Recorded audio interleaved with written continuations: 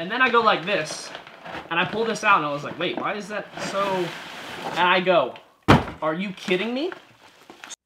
What's up, guys? AlecMac111. Hope you had an awesome New Year. I did take a week off last week. I was visiting some friends out in Pennsylvania, and I'm currently in my basement, quarantined from the Rona. There were like 3 kids that got sick from New Year's Eve party or the wedding that I shot afterwards. So it's been like 7 days now, and I have no symptoms or anything, so I've been quarantined here, and so I think we're good. I'm just going to give it a few more days just to be sure, and boy, do we have a video for you. I'm excited for this. This is going to be hilarious, honestly. So far, we have hit 10,000 views in the Christmas video. That's awesome. Keep running that up, and because of that, I have some giveaways to do for you guys that I announced in last video. Alright, so you guys are going to be seeing on the screen recording right now all the comments from my post. So you have about a 1% chance of winning it. There are 109 people that are on this, so I'm going to slide up and down. Not going to look at all. We're going all the way, and whatever my finger lands on, this is about as random as I can get it, I'm going to pick. So, bam. Roaming with Clay. Merry Christmas, great video, super rad optics. So Roaming with Clay, as long as you follow me on Instagram and you are subscribed, you will win an optic. Alright, so there are a lot more comments on the YouTube video, but again, same thing. I'm going up and down. You guys will be able to see it. I will not be able to see it. Looks like there's a lot of comments right there. Whatever one that my finger lands on, it cannot be the same person as one from Instagram, but who is getting the giveaway? It will be, bam! Josh Fisher. Appreciate everything you do. I play an indoor field called Crucible Airsoft in Canton, Ohio. Would love to get in this giveaway, and it would be dope to go play at some Ohio fields. So Josh, you're winner number 2. I will be doing more probably in the next few videos. I'm just going to space it out for you guys. I think that would be kind of cool. As you can tell by the title of this video, this is going to be an absolute banger, super interesting. This is a sneak peek. However, I did get some of the packages that I was supposed to get on the Christmas unboxing, so I'm going to unbox 3 pistols before we get into this mess. Hold on, I almost forgot. Yeah. Up first in package number 1, this one that is actually well packaged from everything I can tell at first. I actually bought 3 pistols from a kid named Byron. He's been a subscriber for a little while, and he was looking to offload some of his collection. So I ended up purchasing 3 pistols from him that I was hoping would get here by Christmas unboxing. Unfortunately, they did not. Up first is an Elite Force 1911 TAC. This is my favorite colorway of the Elite Force 1911 TACs. I think these things are absolutely beautiful. I love the tan. Does look like it's been used a little bit. He said the magazine's fine. There's no leaks or anything. And one of these does have a leaky magazine.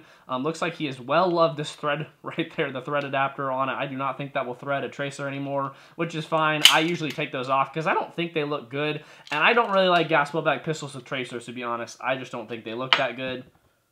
Uh-oh. Well, the left side safety did fall out somehow, so I don't really know. There's supposed to be a screw here for this. Not exactly 100% sure.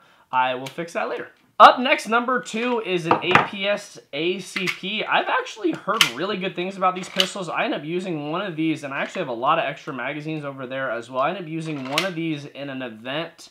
It was in Georgia. It was one of the American Milsim events. I actually had a bunch of buddies who like died all around me. I had lost my gun. I'd run out of ammo. I think it was my Systema, and I'd run out of ammo or the gun was malfunctioning. So I ran over to a dude. I was like, hey, can I grab your pistol and use it? And I pulled out this pistol, and I blasted like 3 or 4 dudes that were rushing into the building as I was hiding in the back of like this cafe with some booths and tables. Literally looked like a diner. Go to your local diner. It was probably pretty similar to what it was, and I was just shooting a bunch of dudes before I finally ended up running out of ammo with this too. So I just I called myself out. I was like, I literally had no other way of defending anything. But these are pretty nice. They do feel a little bit meh externally. It feels like it's either cheap metal or cheap polymer, but it does have a really nice magwell. I like that they have these kind of like thicker magwells in there. It's like the Glock Repro lookalike, kind of, but obviously not any licensing because Elite Force owns all that. But it's a cool pistol nonetheless. Got some really nice fiber optic sights as well. And last but certainly not least is a WE or KJW P226, I believe. This one actually does not have a magazine. I don't know if he did not include it. Oh, he wrote me a little note. I don't know if he did not include the magazine. Awesome.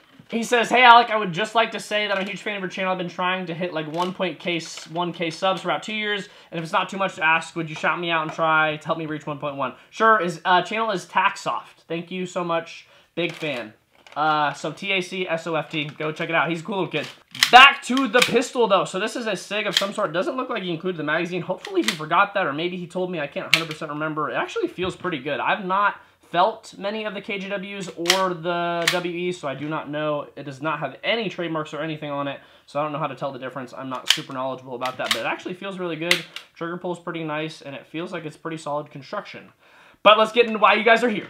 Welcome to Story Time with Alec Mac, round 2. So I received this from USPS. This was sitting on my porch in Ohio because I'm back for Christmas break, and it says, "We are sorry to inform you, blah, blah, article was damaged during processing." And I was like, I usually get these boxes like this all the time. This is nothing abnormal. And then I go like this, and I pull this out, and I was like, wait, why is that so... And I go, are you kidding me? So I'm not going to use anybody's name because I'm not trying to fry anybody's life. But we'll call him Tucker. So young Tucker, he decided to package a fusion engine, a metal upper receiver, and some parts in this bag. I don't know if you guys would ever, just look at me right now, just look and think. Do you think that this would ever, and this is like probably 4 or 5 pounds, do you think this would ever work to get from wherever he shipped it to me in Ohio? Go ahead and comment down below, just let me know what you kind of think. I'm very curious.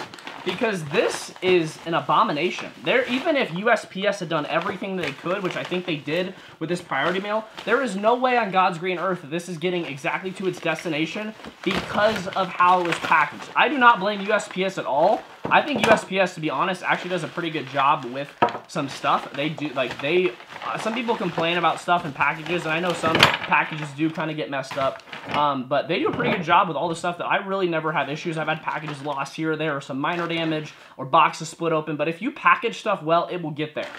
So we're going to start out first, and this guy gave me an actually pretty good deal. So everything in here, as long as everything's in good condition, which we're about to find out. Up first is a Crytek Trident upper receiver. It does look like the spring is a little wonky in there, but this is some sort of Mad Bull style rail system. It actually does not have any trades on here, but this is like the Mad Bull / VTAC rail system. Actually feels really nice, and it looks like this upper receiver is in pretty great shape. Even with some of these here, man, like you can just tell when people don't really care that much, and he's probably younger, so maybe that is why. Ooh, that was an incredible catch, I'm not gonna lie. So this is fine to package in here, but they have bubble mailers in the post office that will protect things a lot better. So here's the fusion engine. Engine actually looks like it's in really good shape. Does have a Crytek Trident lower as well. I believe this is a Gen 2 Revision 3. The engine looks like it's in really good shape. Now, I did think he said something about solenoid or something being messed up in there. That is fine. It's either 1 or 2. Those are expensive if you don't know. Solenoids are like 70 or 80 bucks a piece, I believe. So if it is both the solenoids, that is going to be an issue. But fusion engines are really nice, and I got this whole package for like a decent price, so I'm not mad about the package or anything. It's just the packaging, and a lot of these reasons that I upload these videos for you guys is so you can see and kind of learn from mistakes that other people have made. And for me, when I was up here, literally up in my living room watching this, I was like, this is hilarious. This has got to be a video. Up next, we have the Crytek Trident lower. Also, once again, looks like it's in really good shape. And then there's some sort of amp line here. It does, issue number 2. It does look like this line is literally rusted shut. And it looks like the regulator is the exact same. No, that one moves a little bit. Wow.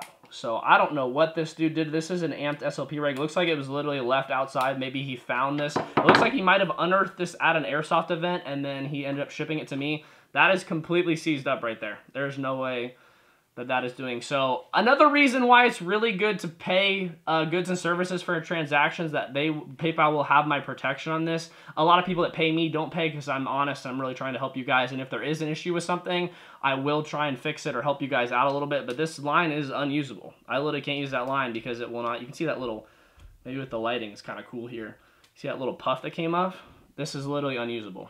So I will have to figure that one out. Up next, we do have the FCU. Looks like the FCU is in fine condition. I didn't check the wire harness. Looks like the wire harness is in pretty good condition as well. It looks like he's got some of the parts for the Crytek, which is nice. He also said he did throw in a charger. I don't think I included that in the package, or I think he said he threw it in. He also said he threw in 2 high kappa mags. I have no idea if these work at all. One is TM. Oh, actually had a little bit of gas in it. It does have like one of the Promi purples up top as well. Maybe he felt bad because of some of the other things that we got in the packaging that were not great. Nice, so he did wrap the optic in here, which these are actually really good for wrapping optics. Looks like this thing was completely protected despite everything going through, and it does turn on, which is nice. Awesome, so it's like, it looks like it's a red and green. I think this is a 553, 551. I don't exactly know the differences between those two. Theory confirmed that this man found this somewhere on the field. I don't know if you can see that. I will show a close-up on it, but this thing is rusted. I think he said he threw this in. I don't think this was included in the deal, but it's some sort of, this is actually a nice holster. I think this is one of like the high kappa race mounts. But man, is that thing rusted to heck. Now, granted, you could have found this on the field with this line. Honestly, probably might have been what it is. This was like buried.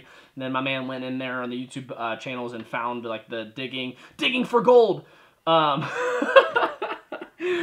Yeah, but this was not included in the price, so I can't comment on that at all. But he did include a Noveski amplifier. I can't remember if this was included in the package or not. I believe he did throw this on the end of this. But it's time for lessons with Alec Mack. So lesson number 1, make sure you pack your stuff well.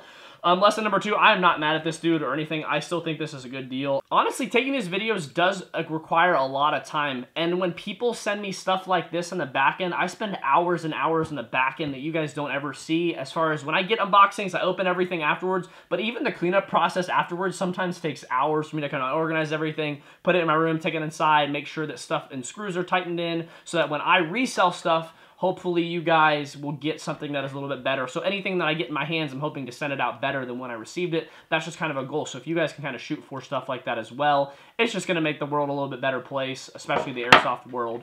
But this has been Alec Mack 101. I hope you guys enjoyed this video. I thought this was fun to make. It is going to take me a lot of work afterwards, and I'm going to be reaching out to the dude and talk to him and hopefully get a refund for these and probably just send these back. And hopefully this engine is fine, because if it is, and I can put a solenoid or 2 in and pay Sure Shot Midget to tech on it, then I will put this into another gun so then I can run another Fusion engine gun, because the Fusion engine is the best HPA platform on the market by far. It's incredible what Polarstar did. The fact that this was the first engine that was ever created and is still the best in the market is pretty awesome in my opinion. So congrats Polarstar. This has been Alec Mack 101. I'll see you guys soon.